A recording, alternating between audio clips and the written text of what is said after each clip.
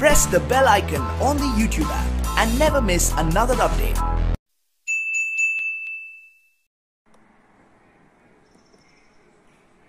Today I am going to discuss about the topic law of conservation of energy.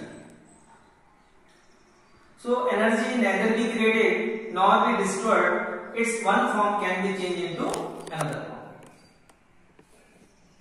Here we can observe that in our home, electric fan. So electric fan, it converts electric energy to mechanical energy. Electric bulb, it converts electric energy to light energy as well as heat energy. Electric press, it converts electric energy to heat energy. So in the whole universe, one energy is converted to another energy. That means energy neither be created nor be destroyed, its one form can be changed into another form.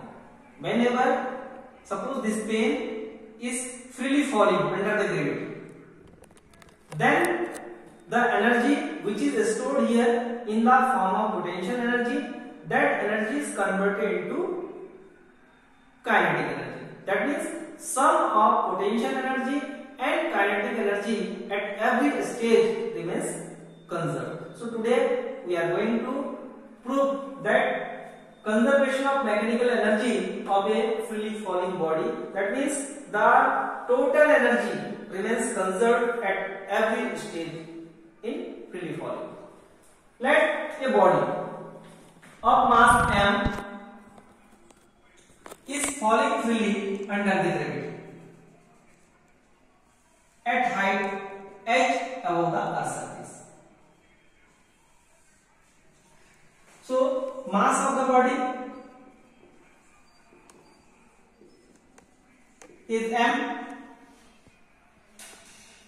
At a, here height of the body. Height of the body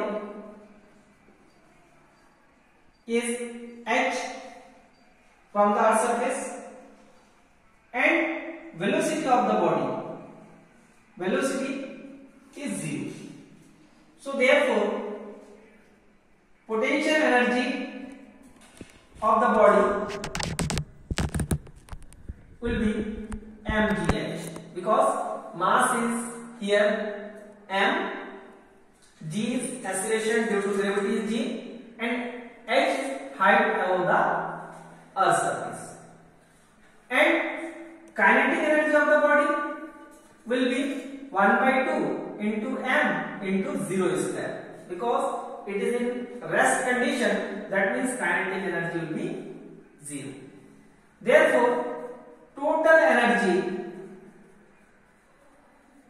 at point A, total energy at point A, that means energy of A, potential energy plus kinetic energy. That means EA is equal to potential energy is here mgh plus 0. That means total energy at point A will be mgh. That is equation number 1.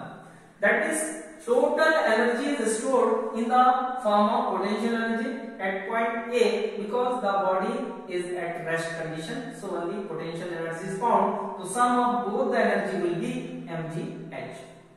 After that, suppose this body is falling up to point B after traveling the distance x. Then the remaining height will be here h minus x, because this distance is x. So remaining height will be here h minus x.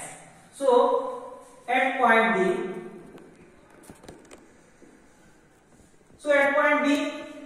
body is falling up to point B, and distance travel here, distance traveled x and the velocity at b is suppose small b. So therefore kinetic energy will be 1 by 2 mv square. So here from third equation of motion, v square is equal to u square plus 2as. So here v square will be v square, u will be 0 because at point A, this is the initial point, this is final point.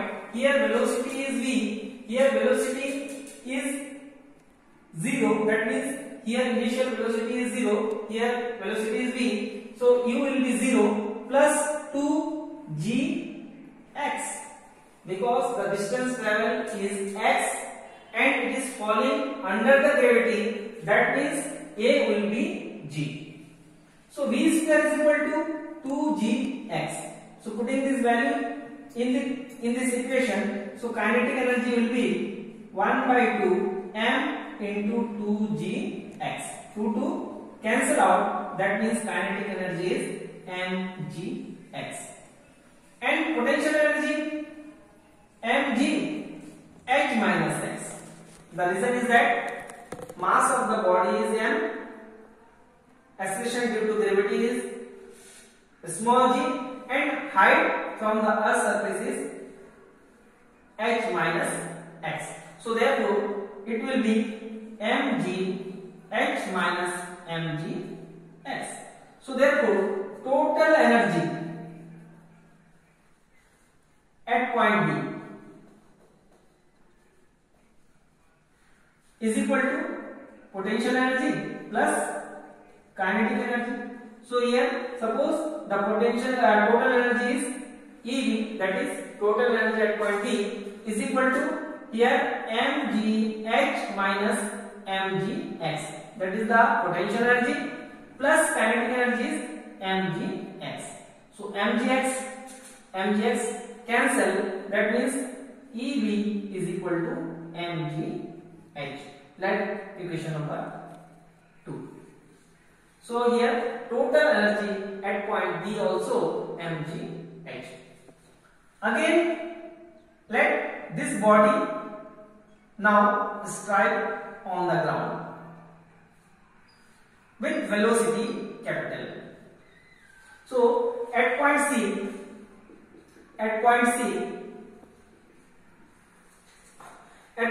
here height from Earth surface